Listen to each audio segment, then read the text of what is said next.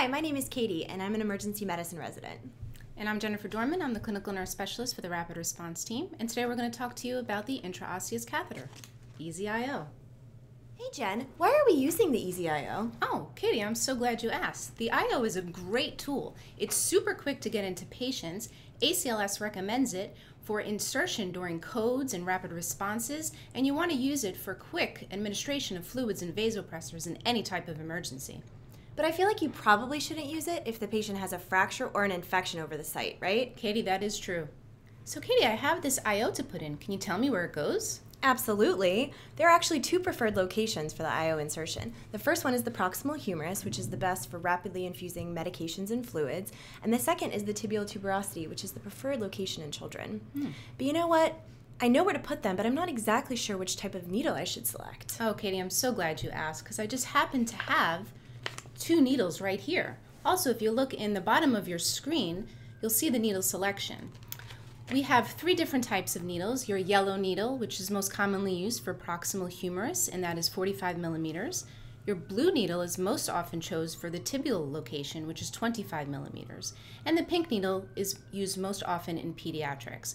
Jen, would you mind being my model so I can show all these lovely people at home exactly where we insert the proximal humerus needle? Of course, would be happy to. The first thing you want to do is position your patient. Take their arm, flex at the elbow, internally rotate and adduct so that the patient's palm is resting on their abdomen. You want to take the ulnar surface of one hand and place it in the axilla. Take the ulnar surface of the other arm and place it in the middle of the humerus. Where your thumbs meet in the middle will be the location of the surgical neck. Palpate up the surgical neck until you palpate a golf ball shaped structure, which will be the greater tubercle. This is the site of insertion for the IO in the proximal humerus.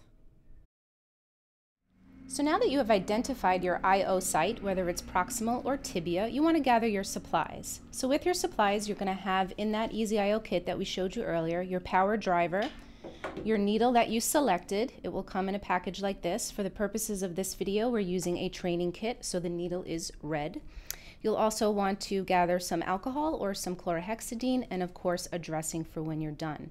In the kit comes an extension tubing, which will be primed with normal saline, ready to go. So when you have your needle in, you will attach the extender set. It also comes with a sharps container so you can place your needle once it's inserted.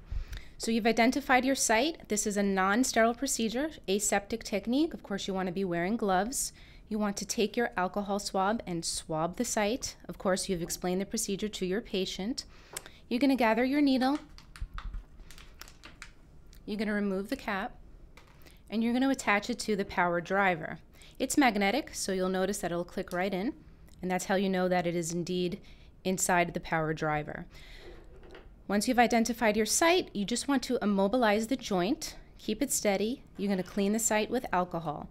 You want to go in at a 45-degree angle, and the first thing you want to do is just pierce the skin, enough that you can feel a little bit of bone. You want to make sure that you can see at least one black line on your needle. That will ensure that you have chosen the correct needle length. If you do not see a black line, go to the next higher length. At that point, you want to apply firm pressure to the bone, and you're going to press down on the trigger. And that's it. You will remove the power driver. As you note, the needle is flush with the skin, and that's what you should see.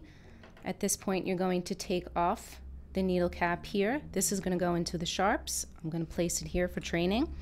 And you're going to attach your primed IV tubing with saline to the site.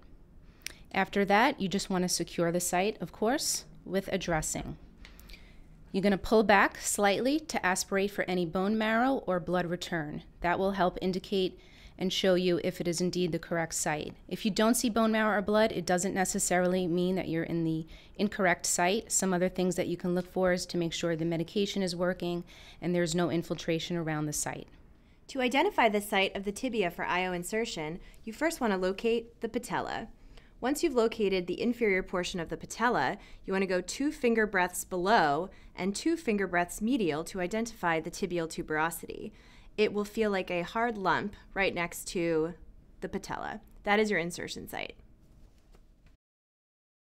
Hey Jen, now that we've inserted the IO, isn't it painful for the patient? Katie, that's a great question. It's a common misconception that the insertion of the IO itself is painful, but what's actually painful is the infusion. So how can we mitigate the pain for the patient? Another great question, Katie. What we like to use is lidocaine, 2% preservative-free. And when you're about to insert it, in the previous clip, for unresponsive patients that are not responsive to pain, we had primed this extension tubing with saline. If the patient was responsive to pain, if I was about to put this in Katie right now, I would need to prime this with the 2% lidocaine. A practitioner must order the appropriate dose based on the patient's weight, and they can use the Hickson lidocaine scale. There's also an IO order set in SEM that the practitioners can use to decide what dose is appropriate. Once you prime the extension set with lidocaine, you want to inject very slowly into the IO space, and you want to allow the lidocaine to sit in the medullary space for about a minute so the anesthetic effect can take place. Once that occurs, you want to continue with a very fast flush of at least 10 mLs of normal saline. So once that extension piece is in, the lidocaine has dwelled into the space, I'm going to take my 10 cc syringe and I'm going to push very fast.